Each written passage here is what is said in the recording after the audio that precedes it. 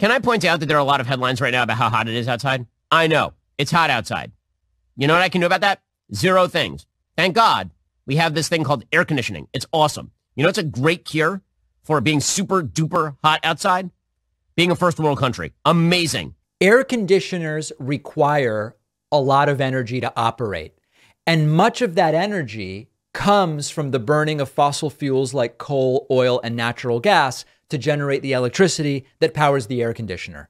The burning of those fuels releases greenhouse gases like carbon dioxide and methane into the atmosphere, which contributes to the greenhouse effect and these erratic temperatures, including the record heat that we have. So your air conditioner might provide localized cooling, but the net effect is an increase in greenhouse gas emissions, and it worsens the problem that we are having. The air conditioners are, in a sense, part of the problem.